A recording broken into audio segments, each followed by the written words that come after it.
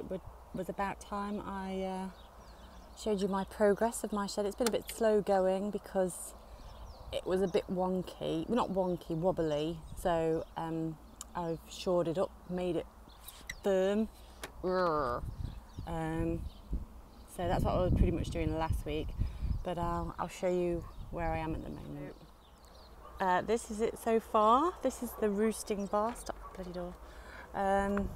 That's where the hatch is going to be to get the eggs. That's where the window is going to be. I've got a firm roof. Shored up the door frame by putting those brackety things on. And so far, oh thank you door, just wanted you to close there. I've just stuck the door on now, just so I know how wide to do the slats.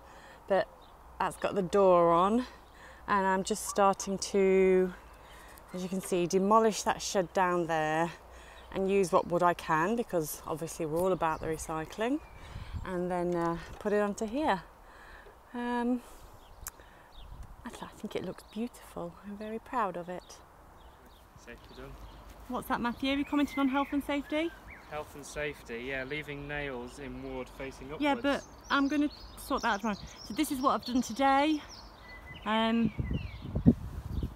It was a bit too hot to be doing this, but I think it looks great. So I'm going to finish off the rest, obviously, because I'm not going for the open air effect. Because the chickens would run away. So it's goodbye from me. Oh, do you like my lack of beard? Oh, I think it's so much better. Yeah, I don't. Look how handsome he is. So yes, I've just brought Matthew down to view my work, and what did you say about it, Matthew? Fantastic. Oh, I think I've just already recorded that, so you don't need to say anything, just look pretty. Okay. Smile and look pretty. Yeah. Bye. Bye. I thought I'd better show you how it's going. I'm just about to put the last slat on. It's very exciting. As you can see, right at the very top, that's where the last one needs to go. Here it is. It's small, so I've had to cut it 3 times because it keeps breaking. It's now taken me approximately two weeks to make. Let's call it a week and a half. It's been hard work nailing on all these boards individually, but it's really firm now. I'm really proud of it. So I've got the roof to do. I'm going to paint it a bit today as well. I'm just so proud that I want to live in it. I really do. Well, here it is. I've still not got the roof on, but I've done all the painting, and now I need to have a break. I'll just give you a quick guided tour. This is the side, the back, wait for it,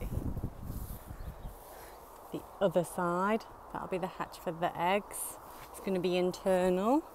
Lenny has kindly given me some glass, with plastic, shaded plastic, so I can make the window out of it. And here is the front.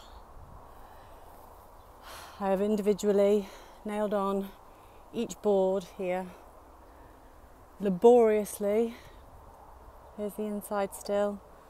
That'll be where the nest box goes. There's the roosting pole. And that is it. Well, that'd be really funny if that didn't fit, wouldn't it? That is it for today. I'll just give you a...